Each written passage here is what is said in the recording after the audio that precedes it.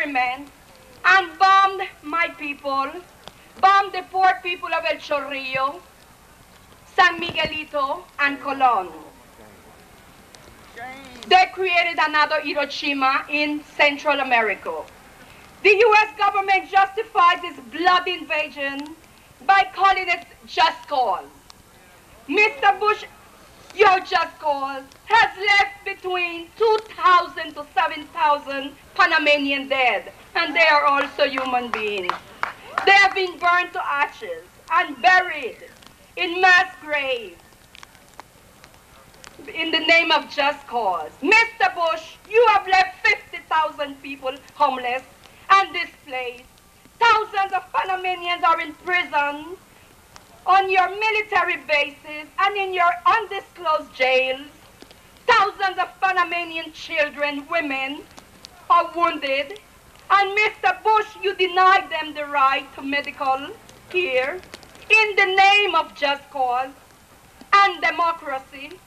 The U.S. government have sworn in and installed on Southern Command military tanks, a puppet government. Today, Panama is not only invaded, but remains occupied by U.S. invading troops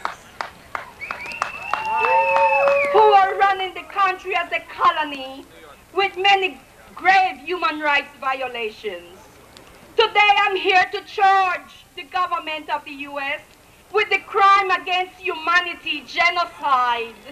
I am here to denounce the racist, arrogant, interventionist, and double standard policies of the U.S. administration against the peoples of the third world. I am here to say to Mr. Bush that just as he has recently stated that he supports the right to self-determination of the people of Lithuania, we also demand the same respect for the peoples of Central America.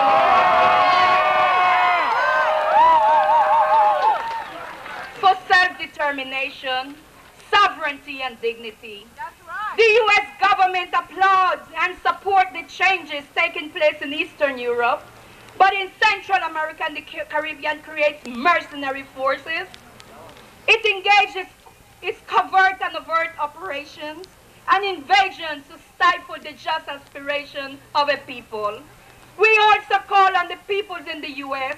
and particularly on the anti-interventionist movement to redouble your efforts to stop U.S. interventions and invasions of Central America and the Caribbean or any other country in the third world.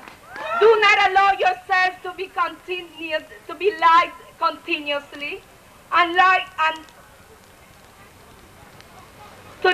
and be disinformed continuously, which has happened for a very long time.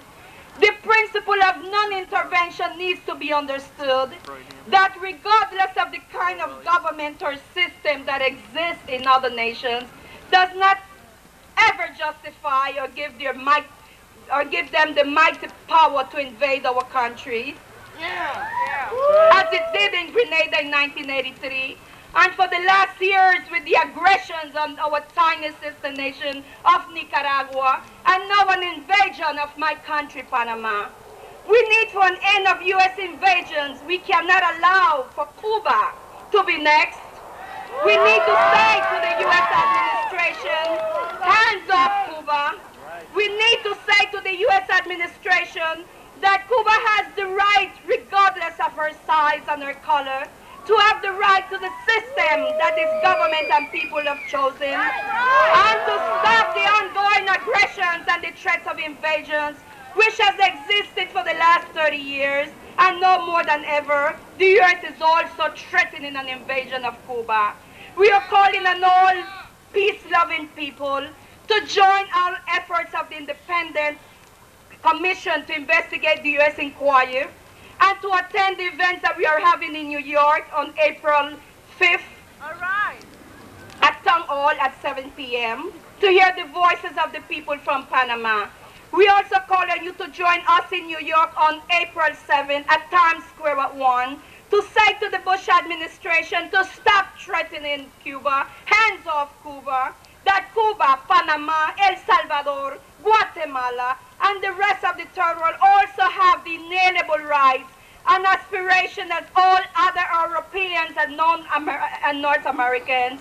I would like to end by joining and bringing to life Archbishop Romero call to the U.S. government to say stop the war, stop the occupation of Panama, end the repression in Guatemala, Haiti, Honduras, end the U.S. war in Central America. Thank you.